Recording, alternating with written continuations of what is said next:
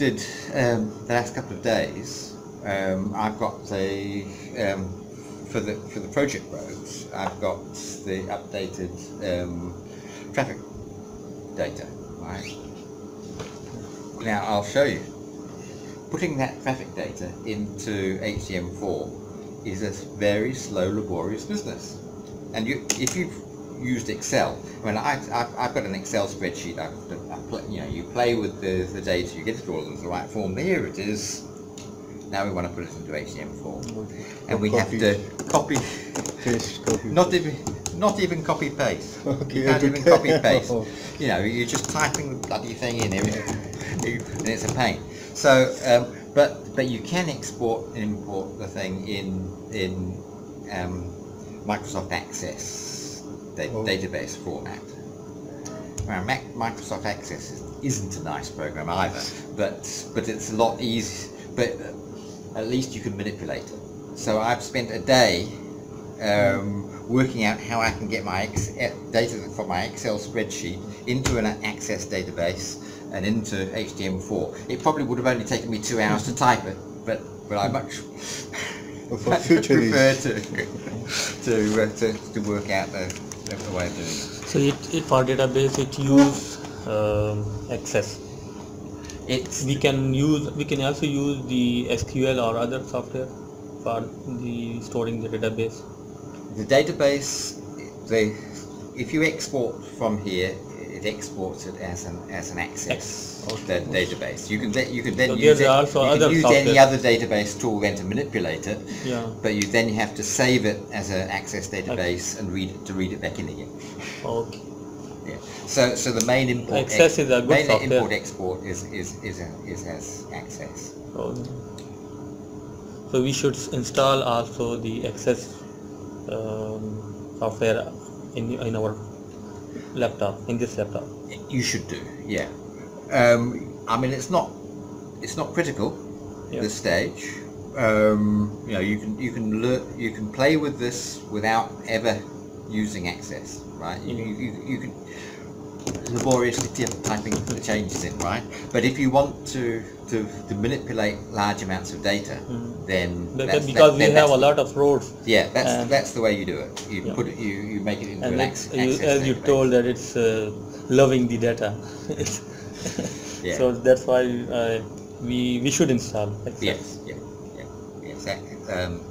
That's the and that's only only happened in the latest version. The previous version used DB4. Previous version DB4. Yeah. And there are some problems. It wasn't designed this way. It was designed for manual input and export. But for the main databases, you can just put them into Access. So that's good. So your main road database, you can do that one. Just for my information, can we manipulate data, or can we attach data with the GPS and IRI data with the profilometer, and then automatically it will convert to that data through our internet service? Can it support it or not? We are putting just by manually in this software HDM4.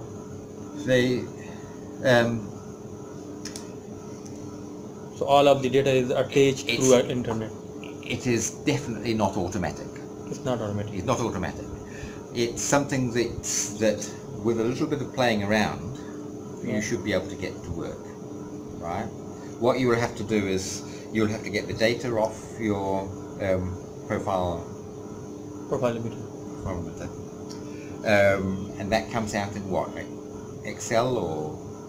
No, it's another file. What is the extension of profilometer? It's Excel file. It's probably it's almost certainly a database file. Just like Excel sheets, or maybe similar to that. Similar to Access. Yeah, okay. It'll be a database. Or what we have to do is to convert it to Access, and then from there you've got to convert it to Access, and then you've got to write a query in Access that will query it and read it into the right place. So it's a very laborious But Work. I mean, it's something that if you've got somebody around that knows how to use Access and knows how to do queries in Access, they should be able to write it for you. Me, I do these things out of necessity. Everybody has to learn from necessity. And I only do it very occasionally. So every time I need to do it, I'm learning again. Yes, you have to learn again if you're not using it. But it's one of these things. Once you know how to do it, it's easy. Is it need the traffic count data? The traffic count data is a separate Access database. No, as a HDM input data. Yeah. Yes. Is it required the traffic count data Yes. and the FWD data, falling weight deflectometer data? That is for the condition of the road. The condition, you have to process it into the right data that's put in. And we have another equipment which is GFR, ground radar penetration. No, that is not required. Just The tells you different the layers of- 475. I'll show you what the data is Step there, by step we will learn. in there now. Yeah. It uses that information, but Yeah. probably not in the form that it comes out of your machine. Yeah, we will So we will change it. You have to process it, and then it's then So it will require a lot of expert knowledge. It's not an ordinary software, as you told. One of the things one of the things that's in the road database is the thickness. Yeah, thickness. Okay, and that's what your radar will give you. Yeah. Okay, so it'll give you that key data, and that's key data. Yeah. So it uses that data. And the other piece of information it uses is You the have to read it from the data. Nobody understands here. Okay, how do you read those ground penetration? the other piece of data it has is the structural number, SN number. Yeah. and you get that from your falling weight deflectometer. Yeah.